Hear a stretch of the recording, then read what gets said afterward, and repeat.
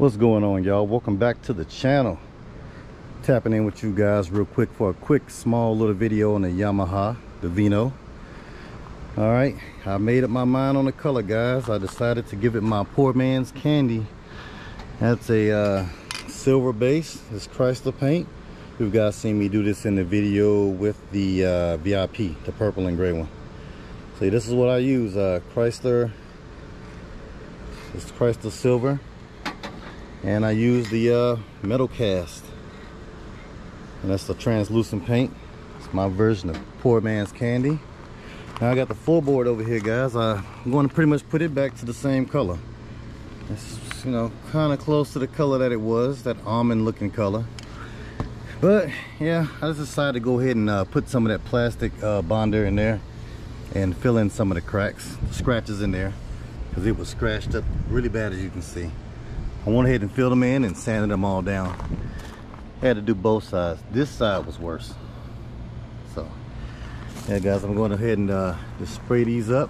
Now I went to like several AutoZones and they did not have this silver here, nor O'Reilly's or Advanced Auto Parts, but I found this Ford color, and it's not metallic-y as the Chrysler, but I'm going to go ahead and do the inside with it. So you can see I went ahead and put the plastic bonder over the cracks, sand them down a little bit. I'm not going for perfection on this one, guys. This is just the old leg shit. When I find a new one, I'm buying it and swapping it out. So we're going to go ahead and spray our silver base on the inside, and then we're going to come back over it with the translucent red, the metal cast. All right, so I'm gonna go ahead and spray this, guys, and I'll let you see the results. My bad, guys, I forgot I was recording the video. I was gonna cut you guys back in and show you the silver base and to show you how horrible that crack looks on the inside. I didn't put nearly as much effort as I did on the front side.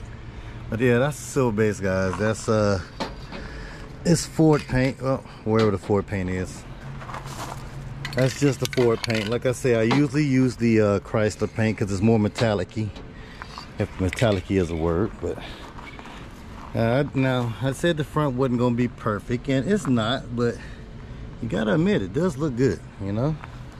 So all right, guys, we just gonna go ahead and just, I've been putting on the metal cast, the iodized red, and this is basically what you want to do, man, is get your little tack coat, let that dry, come back, but you gotta keep your nozzle clean, man, because see, it's starting to spit on me.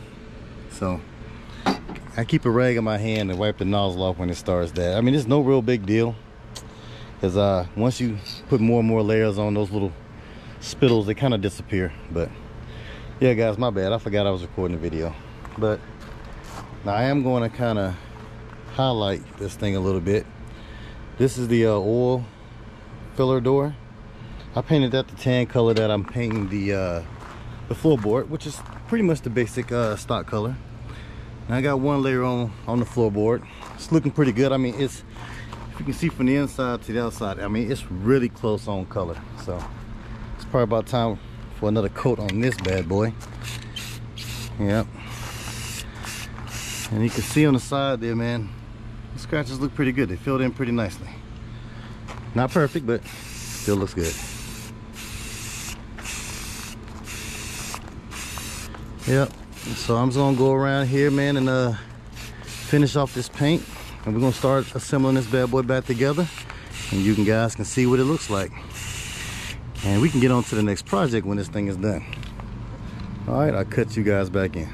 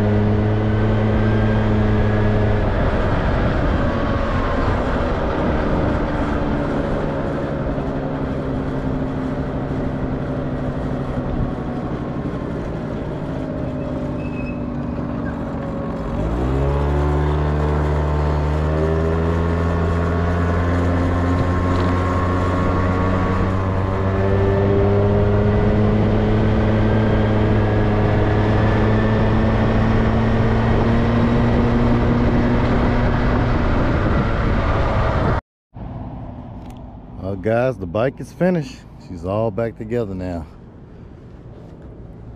Looking good and classy. I decided to go with the red and the tan, you know, because just to give it that old classic look, you know.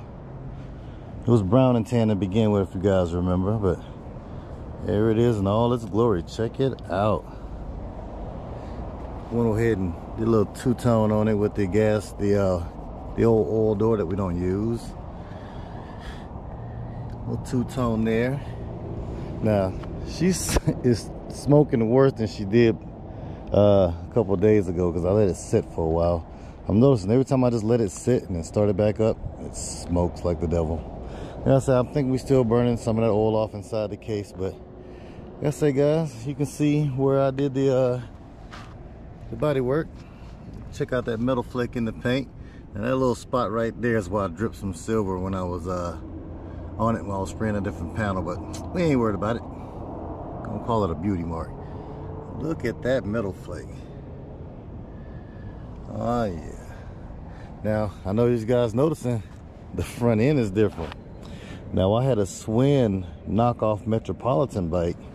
It was a knockoff, Chinese knockoff, but a Schwinn brand. And I was looking at it laying on the ground and I said, hey, I think that piece will fit.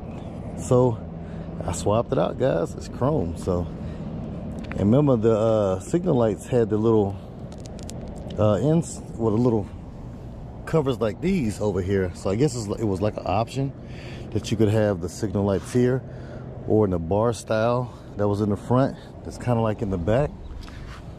You could have these in the front, or it had these in the front. And I guess you can pull these plugs out like I did in the front and put these on the back too. So I don't know, I think I'm gonna leave it this way in the back because it's more visible. But yeah, guys, so these came off a old Schwinn Chinese knockoff Metropolitan. So I don't know what to call this thing because now it kind of looks like a Metropolitan, but it's a Yamaha. So I'm thinking I'm probably not going to put the badges back on. I'm going to leave it the way it is. I like it. Now, like I say, guys, on the inside on that crack, yeah, I really wasn't worried about it. You can still see it, you know. And when I put the plastic bonder on there, I didn't prime over it, and it's kind of bled back through the paint, but it's all right.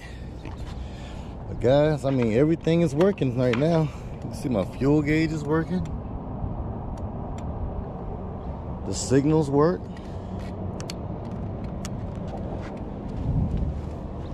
Yeah, I thought the flash was bad, but I played with it a little bit and it came back to light. The tail light works and the brake light.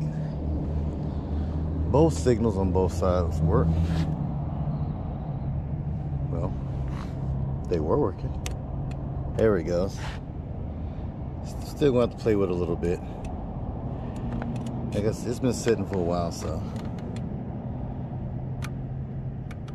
Yeah, oh, now look at it. I want to show out on camera. Like I say, guys, it's gonna take some playing with it. I'm thinking my issue is not the flashers inside of here, so probably just got to pull it out, clean up the contacts, make everything right. But there it is, guys. It's all done, and truthfully, I'm glad. I'm ready to get to the next project. This is a keeper, so I kind of like to get my personal projects up, done, and out the way real quick so I can get back to the money. All right, guys, thanks for watching. Please like, comment, share, and subscribe, and I'll see you on the next one.